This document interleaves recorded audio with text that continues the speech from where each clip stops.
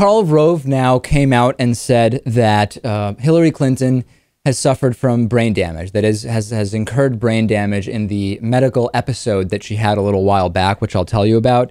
He says that Hillary Clinton suffered a traumatic brain injury in a 2012 fall while urging Republicans to keep talking about Benghazi alive into the 2016 election. According to the New York Post's page 6, which is kind of like a gossip column, Karl Rove reportedly told an audience on May 8th that he was skeptical of Hillary Clinton's recovery after she fell and after fainting in her home back in December of 2012. The fall delayed her testimony before a House committee in 2012 on the attacks on Benghazi, and Rove suggests that Hillary Clinton's fall leaves some significant unanswered questions and attacked also the amount of time that she spent recovering in a hospital, also saying that her use of corrective glasses was likely a sign of traumatic brain injury. He said the official diagnosis was a blood clot. He went on to tell the conference 30 days in the hospital, and when she reappears, she's wearing glasses that are only for people who have traumatic brain injury. We need to know what's up with that. Rove repeated this claim a bunch of times. We have to take this piece by piece. Talking about a presidential candidate or potential presidential candidate's health and age is legitimate.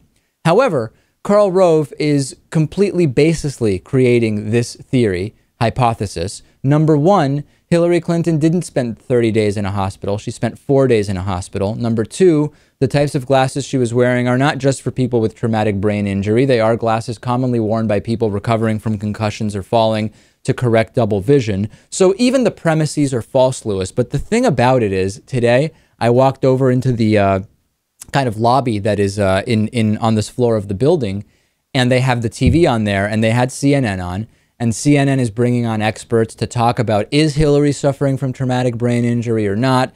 In corporate media, they talk about whether the claims are true or not in this kind of 50-50 debate way, as opposed to stepping back and saying, hey, wait a second, what does Karl Rove know about Hillary Clinton's health? And it's an obvious attempt to criticize her, to already cast her in a negative light for 2016 run, to criticize her on Benghazi. These are just low blows, and corporate media seems to just love the opportunity to debate the statement itself. Yeah, he seems he's really digging here. Obviously, the time has begun to start trying to disqualify and discredit Hillary. And you know what? Someone who, with a career like Karl Rove, unfortunately, can go wherever he wants and say whatever he wants, and people are going to listen and people are going to air it. And he knows that, and he's using it to his advantage. And the craziest, the most despicable part is this will probably work because these rumors start and then they start to infect the blogosphere and corporate media. And we have to step back and remember that there are conflicting theories about the concussion even within the Republican Party. We now have the theory from Karl Rove that the entire thing was actually a cover-up of a more significant traumatic brain injury.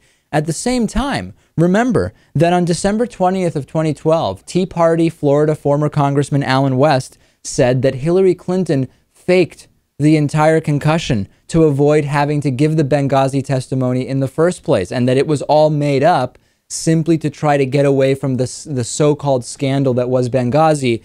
Two completely baseless hypotheses from different right-wingers that directly contradict each other, but still, the right wing will absolutely love it.